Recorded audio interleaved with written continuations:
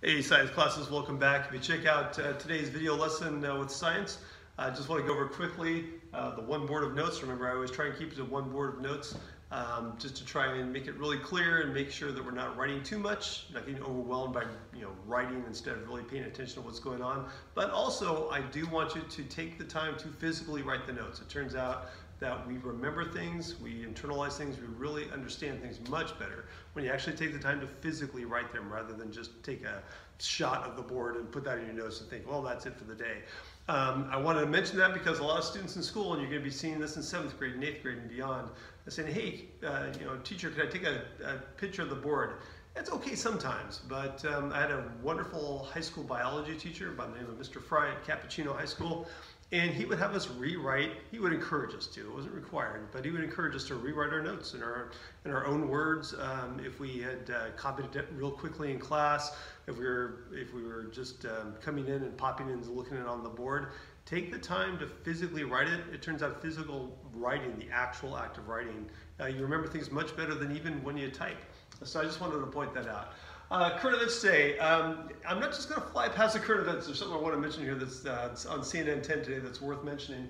One note, please, on UFOs. There was a thing in the news recently where they were unclassifying some videos of unidentified flying objects.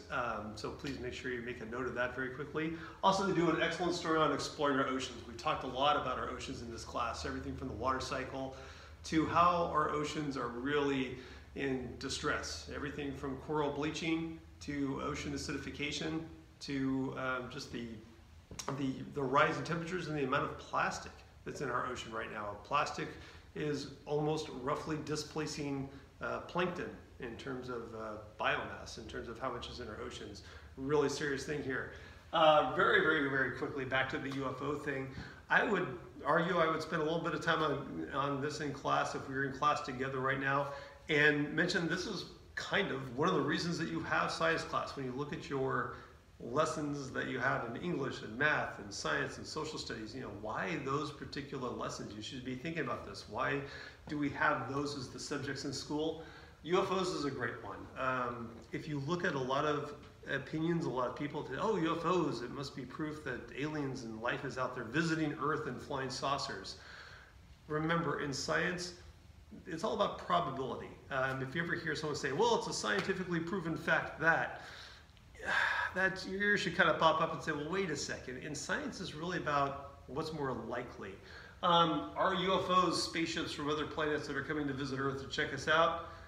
While that is a possibility, it's highly improbable. And those are the things that we want to learn about in science. What's possible, what's probable. Quick example, in 6th grade, one of the standards that we teach about is you learn about the ancient Egypt, the building of the pyramids and such. There was and still is several programs on TV, things you can find on the internet, all about how ancient aliens visited Earth and helped people or built themselves the pyramids. People didn't do it, but ancient aliens did. Had a very good intentioned person come up to me when they found out I was a science teacher and say, oh, hey, did you see that great special? That shows how aliens probably built the pyramids. Again, this is why we have science class. Things are possible, but is that likely? Probably not, no. If you look at the evidence, any time you make an extraordinary statement in science, you have to back it up with some pretty extraordinary evidence. You have to back it up with, that's why I love science. You can make all the claims and the statements that you want, that's great, but then the burden is on you to back that up with evidence. That's why we're in this class. So if you check out what we're doing on the notes today, the one page of notes today, the Wednesday notes, if you go to the blog or if you go to Google Classroom and check those out, there's a lot in there. And I just want to clarify it. If you look up on the board, one of the things that we've talked a lot about in class is levels of organization. We start off with atoms. Well, where did atoms come from? And we show the evidence, how we know, at least how we think we know, that 14 billion years ago, plus or minus, there was the Big Bang, which began our universe. Let's say our universe might be a multiverse. We talked a little bit about that on the side just for fun. But it began in our universe. The first atom in that universe, the first type of atom, basically was hydrogen. Those build up to make molecules. Now, if you look at the levels of organization, really a lot of it in biology is about looking at how smaller units get together to make bigger and more complicated units.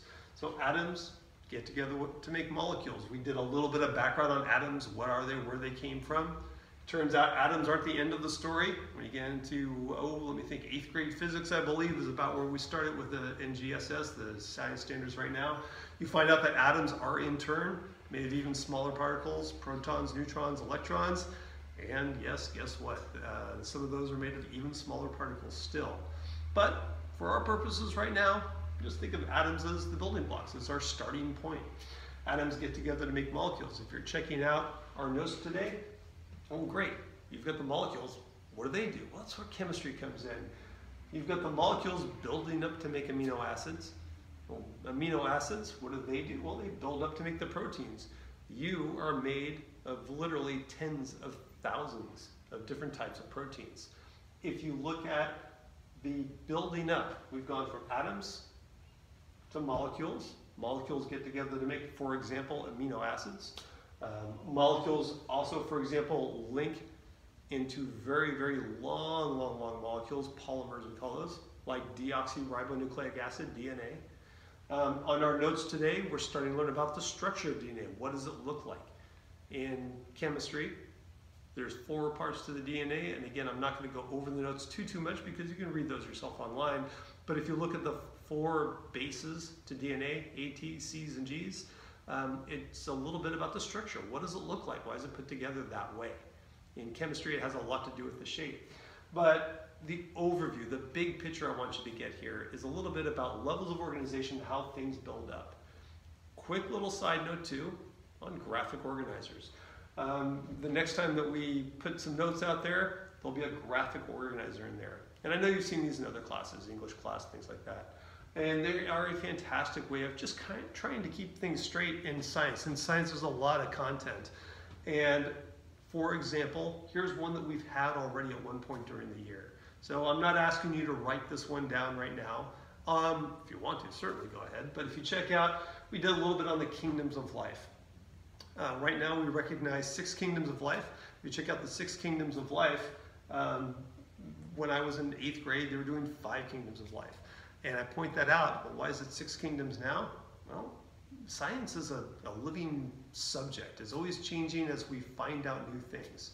By the time you are, high school and beyond, there might be 7 or 8 kingdoms, and I'll talk about why in just a second. But the point is, this isn't static. That means science doesn't stand still. That's the great part about it. It's constantly being refreshed and renewed. A quick example of a great way that we use graphic organizers, and I encourage you to do this yourself, is, hey, look at the board over here. Well, what is life? Well, life is made of cells. Cells in our textbook and what we've been learning in here are the basic unit of life. I have asked you also to do notes on viruses.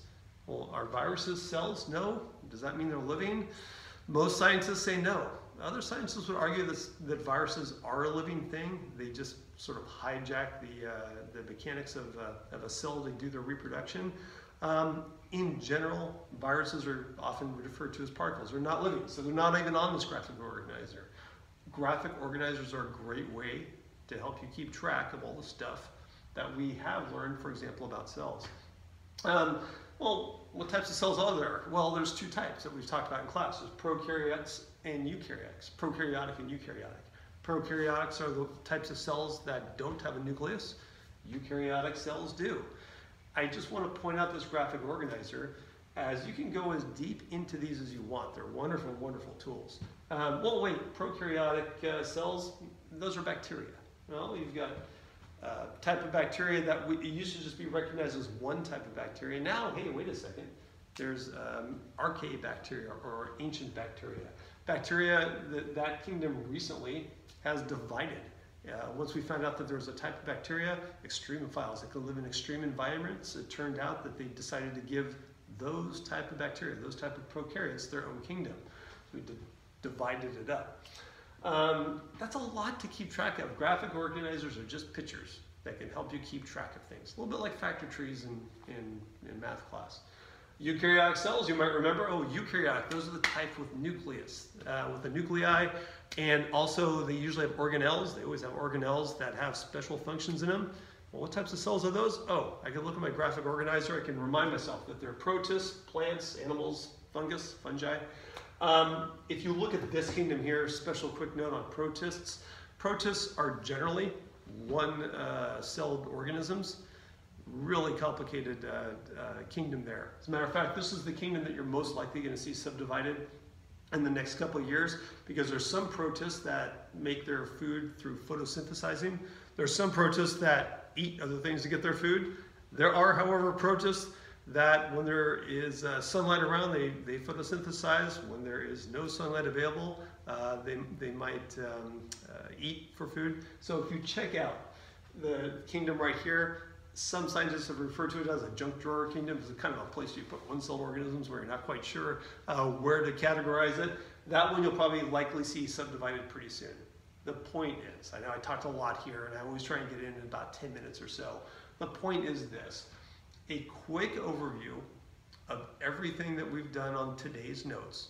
I want you just to kind of get the general impression that it's just a building up thing. You go from atoms to molecules, and then chemistry and life is all about, what are the different types of molecules? Well, there's amino acids and DNA and these different types of molecules. And a great way, and you'll see it tomorrow when we do our graphic organizer with DNA and amino acids, a great way to keep track of all the different terms and things that we're learning in science right now is with graphic organizers to organize it yourself. And again, I really encourage you. A lot of students say, well, wait a second, why do I have to write down the notes again? If you have them on the board, I can snap a picture. I can even print out that picture and put it in my notebook. You can, but you remember things much, much better when you actually do the physical act of writing, coloring, making the notes yours. That's one of the things that you learn, especially when you're reading over your notes for a test. Very, very often, if you take great notes, visually you remember where you've put things on the page, and you won't even have to refer to the notes that much if you've taken the time to really make the notes yours instead of just snapping a picture or putting copies in your notebook. Hope you're having a great day, and looking forward to seeing you guys in person. Talk to you later. Bye-bye.